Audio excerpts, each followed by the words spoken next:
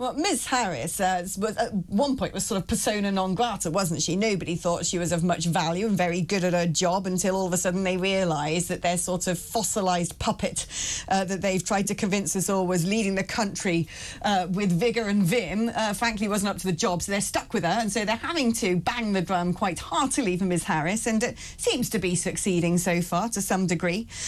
But in order to get her over the line, she's now going to have to pick a running mate who can potentially conceal some of her shortcomings and maintain momentum. I mean, it'll be of interest to you because you don't want her in the White House. Who do you think it's going to be? Well, it's interesting. From the short list that has been mentioned, you have Secretary of Transportation Pete Buttigieg, who would come with no electoral vote. So that really wouldn't be a wise choice to help get her across that finish line, as you mentioned. That would be more of the media darling's choice. If you were to choose, say, Arizona Senator Mark Kelly, that's somebody who I think sparks a lot of interest, especially for those who would be viewed as more moderate, whether if you're a moderate Democrat or a moderate Republican who still hasn't made up their mind. He comes with a mixed bag of positions that actually could favor most people. If you are pro-choice, he's pro-choice. If you are somebody who's pro-military, he served in the military. He was also an astronaut. He also sits in former Senator John McCain's seat, who the state of Arizona actually reveres and respects highly. Arizona is viewed as a swing state, even though it leans to the right. So he actually would be a huge positive, I believe, for Team Harris.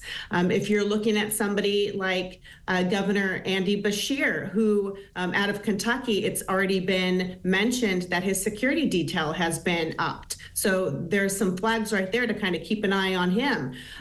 He's somebody who looks like he's the all-American pie family. He is the highest as far as favorability ratings go for Democrat governors across the nation. He has the highest percentage at 67%. That's extremely high. He's well liked in a red state where Trump won. So that's someone to watch out for. And then the last one is kind of a wild card that I've been hearing in the last few days is a Governor Walz out of Minnesota. Now, Democrats historically win Minnesota, so I don't know how they would view that as a pickup, except for the fact that Biden was struggling mightily in his messaging dealing with the Israeli-Gaza conflict. And there tends to be a heavier Islamic population in that state. Interesting. Now, Amy, something that Chris and I have been talking about before we got to talk to you is we both, actually, our preference would be for your man, Mr. Trump, to get back into the White House because, well, we just think he probably gets it better than other people, particularly when we live in such an unsafe world, that some of the things he has done geopolitically and strategically actually made the world safer. But it seemed to me that just after that attempted assassination, there was such a huge uptick in support. But everyone, all the commentators and all the media said, well, that's it, foregone conclusion, it's done, Trump has won the next election. Then, of course, old Rattling Bones shuffled off closer to the end of his mortal coil, and we've got Kamala Harris, who everyone said was useless. But actually, the polling has somewhat changed and the gap has narrowed. Do you still think that your man can do this? Has he still got enough momentum, or is she beginning to seep away? That sort of huge upsurge in support that Trump got after people realised that actually, you know, this assault on his life was pretty horrific, and you know, just suddenly thought that the way he reacted to that was exactly the sort of American spirits that they want. Sure. Well, he had the wind at his back. He had a nearly perfect, if not perfectly ran convention.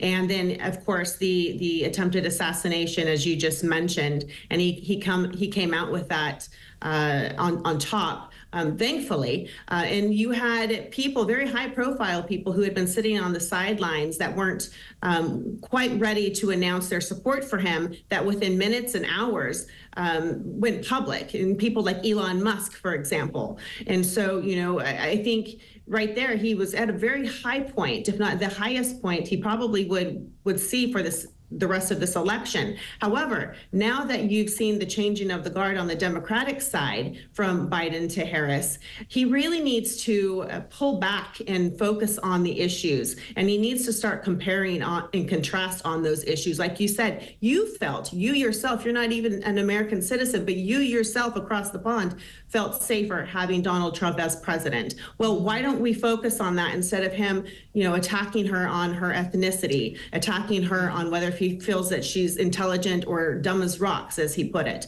And that's really where he's starting to lose ground, unfortunately. Amy, I couldn't agree with you more. I wish I could get a word in his ear and say the same. I think that is really what people feel viscerally now around the West. We want security, we want stability, we want strength.